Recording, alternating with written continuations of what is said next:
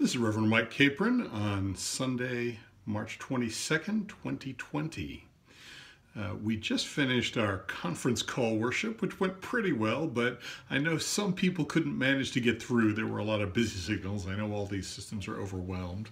So I'm going to go ahead and record the Bible reading and the sermon that I just gave and put it up on YouTube and Facebook.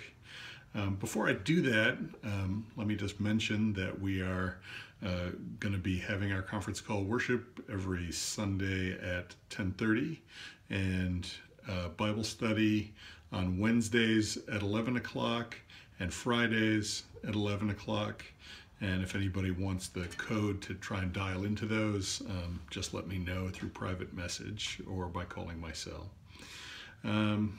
We wish many blessings on everybody at this kind of tense time, and we spent a lot of time praying for kind of peace and calm and remembering how God has been with us through so many years.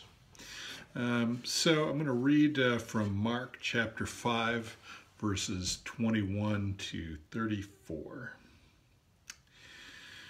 When Jesus had crossed over by boat to the other side of the lake, a large crowd gathered around him while he was by the lake. Then one of the synagogue leaders, named Jairus, came, and when he saw Jesus, he fell at his feet.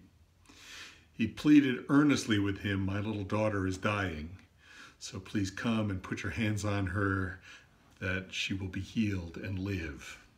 So Jesus went with him. A large crowd followed and pressed around him, and a woman was there who had been subject to bleeding for 12 years. She had suffered a great deal under the care of many doctors and had spent all she had, yet instead of getting better, she grew worse. When she heard about Jesus, she came up behind him in the crowd and touched his cloak, because she thought, "If I just touch his clothes, I will be healed." Immediately, her bleeding stopped, and she felt in her body that she was freed from her suffering. At once, Jesus realized that power had gone out from him. He turned around in the crowd and asked, "Who touched my clothes?" "You see the people crowding against you," his disciples answered, "and yet you can ask, 'Who touched me?'" But Jesus kept looking around to see who had done it. Then the woman, knowing what had happened to her, came and fell at his feet, and trembling with fear, told him the whole truth. He said to her, "Daughter, your faith has healed you. Go in peace and be freed from your suffering." This is the word of the Lord.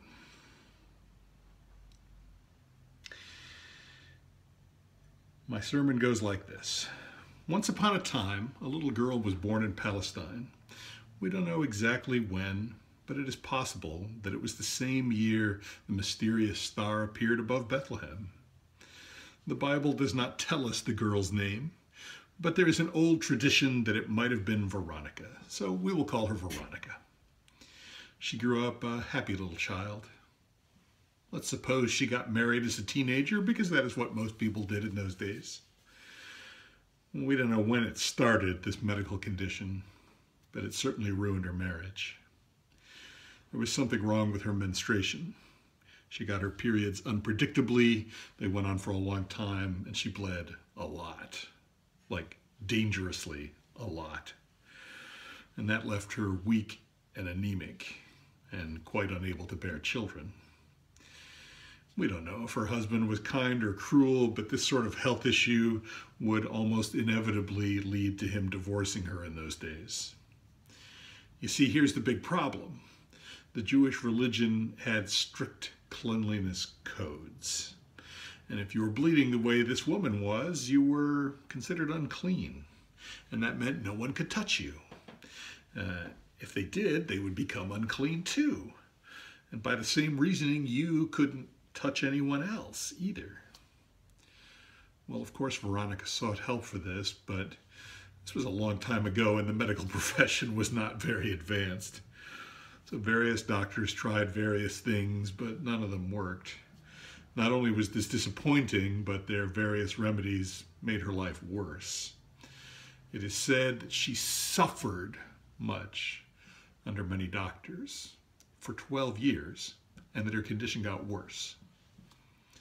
So by the time we meet Veronica in the Gospels, she is weak, sick, and alone, unmarried, and probably poor.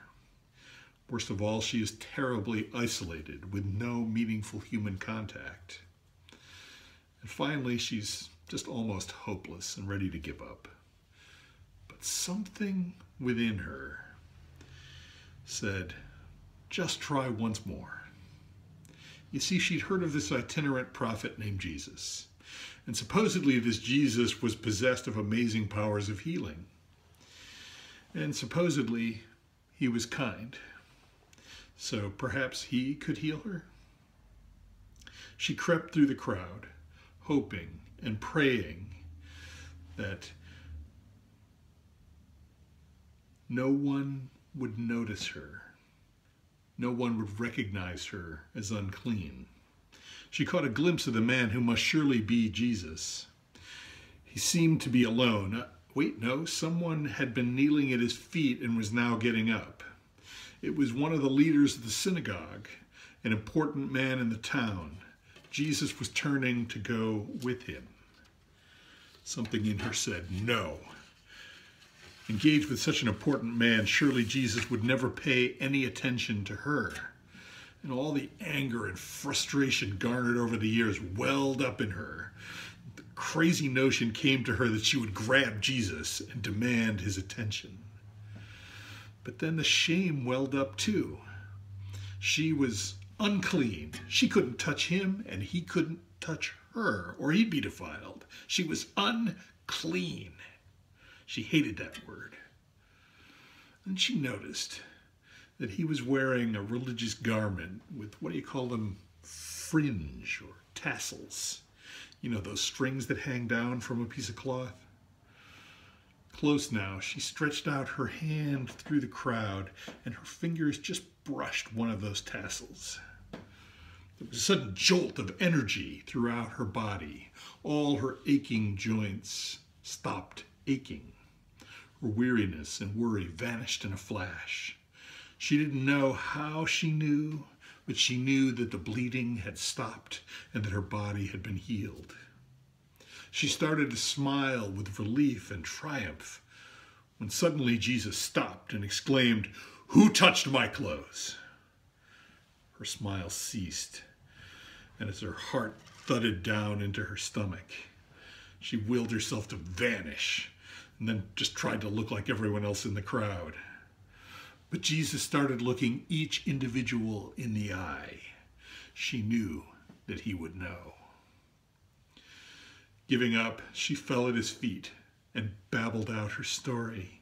She squeezed her eyes as the tears flowed, waiting for punishment, for that familiar sense of disappointment to reassert itself. Neither came.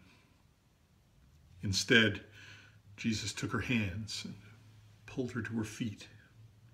He smiled at her and said, "Daughter." He called her daughter.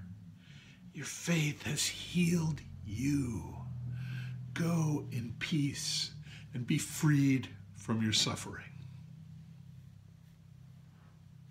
In the years to come, she would reflect on the exquisite moment many times and eventually tell the story to her children and grandchildren. She would always say this: "It wasn't enough for him that I was physically healed. He wanted me to know that I was loved. He didn't want me to go through life believing that I had stolen something. Jesus wanted me to know that he gave freely. You see, he wanted to bless me, and he wouldn't let the moment pass without doing it. And that makes all the difference. Jesus loves us. Jesus wants to bless us. Jesus welcomes us. Jesus supports us when we feel down or hopeless. Jesus brings healing. Jesus is the love of the Father made flesh for us. and he left us the Spirit to continue to care for us and energize us no matter what trials we face. Praise be to God, the Father, the Son, and the Holy Spirit. Amen. That's my sermon for today. I wish all of you the best. And if you'd like to know what happened to Jairus and his daughter, you'll have to open a Bible or a Bible app to Mark chapter 5 and read for yourself. Good day.